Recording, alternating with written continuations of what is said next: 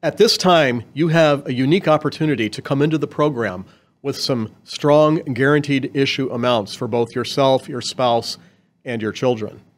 As an employee, if you take advantage of this program right now, you can sign up for 1 time your salary, 1.5, 2, all the way up to 3 times your annual base pay, up to $500,000.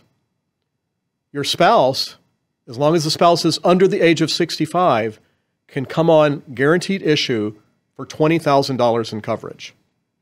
Children during this time period are guaranteed issue for $10,000 of coverage as a rider to either the spouse or the employee's policy. There is a simplified issue classification that requires satisfactory answers to health questions on the enrollment form. As an employee, this is not applicable to you. If you have a spouse who is under the age of 65 who would like to sign up for additional amounts of coverage ranging from $21,000 to $50,000, as long as they're not exceeding 2 times you, the employee's annual base pay, they can do so, but they will be required to answer satisfactorily some health questions on the enrollment form.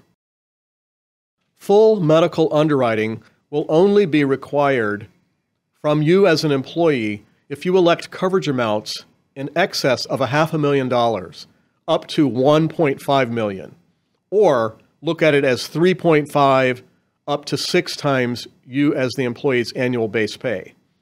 Full medical underwriting will also be required from your spouse if your spouse's coverage amounts fall between $51,000 to $100,000, as long as they do not exceed 2 times you, the employee's annual base pay. Any coverage amount, if your spouse is age 65 and over, will have to go through full medical underwriting. If you wait and don't sign up for the program during this special time and you come in later, you would be called a late entrant. And anyone coming in as a late entrant for any amount of coverage, no matter how small, must go through the full medical underwriting process.